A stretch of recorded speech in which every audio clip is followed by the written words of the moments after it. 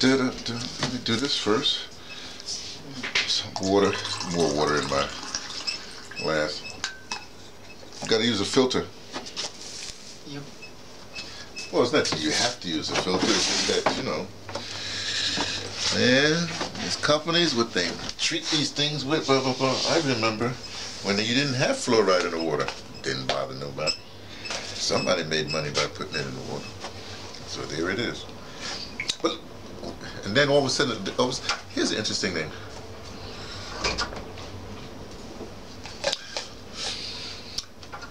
In the modern times, say when they put fluoride in the water, I don't know where they started from. All I know, I was in New York City when they started doing this stuff. And they changed the water, you know, water tastes better without the fluoride, blah, blah, blah, blah. That's all I know.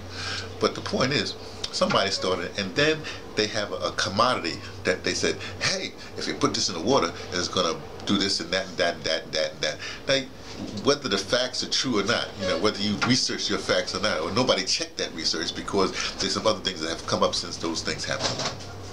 Anyway, but that's not the point.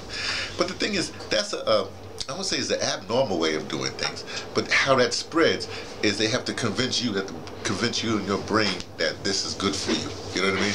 And you and your dumb brain don't even check what they trying to convince you. In other words, they did some stuff and put it in front of you, and you didn't check the stuff they put or did your own stuff. You understand? Okay. Now, before it didn't used to be that way. I've been thinking lately. I'm gonna tell you why in a second, but just think with not fire, but say the wheel. You know what I mean? Well, you know, I'm sure that they had the wheel someplace in China. You know, I'm sure they had the wheel. Let's get down here. Let's look at the globe. I like the globe. I'm sure when the wheel was happening, where's this up here? Here's China here. What's up here? What's this up here? Someplace up here. Like this is China. I'm close to some cat, you know, right there, right? And then maybe a few hundred years. Now they ain't traveled to a place, but you know, whatever. Sometime later, some little girl right there, right? And at, you know, close to time, you know, some old granny right there, right?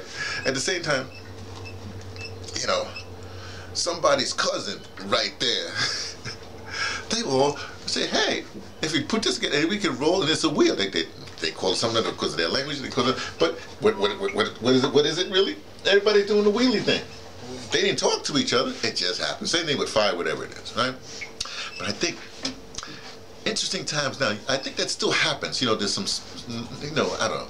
It still happens. Your own discovery happens. But at the same time, because you have information coming in, then people are being affected by, you know, some people, but it's just happening because you're living and observing and improving your life, so you make a wheel, you know, or make fire so you can do stuff, right?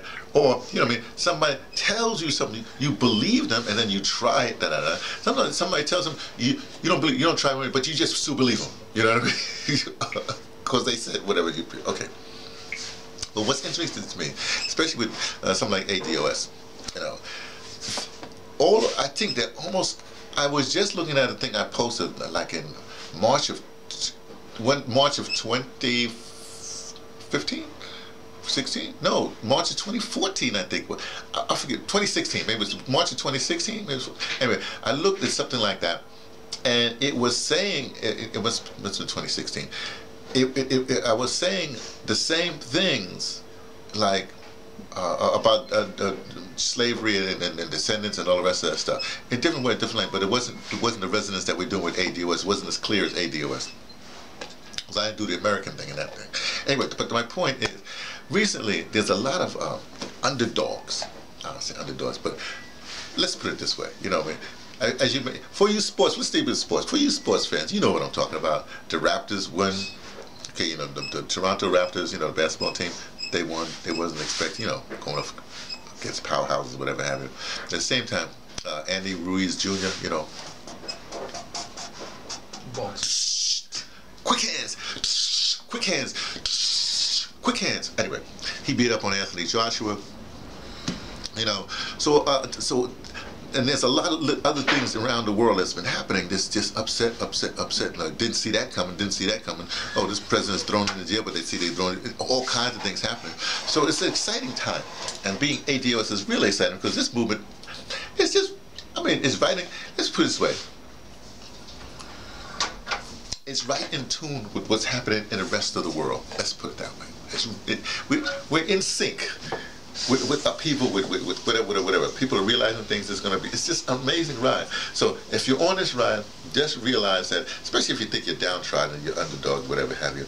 I don't necessarily think that for myself personally, but I understand that I come from that downtrodden class. Anyway. So those of you people who are, set upon whatever have you, now is the time to do a little research, you know what I mean? Don't listen to those people that have been trying to change their mind. Do a little research and do for yourself. That's just a little message from me, T, from the Pattersons, taking the train to Tibet, letting you know what I only suspect. From a desk of the ADOS.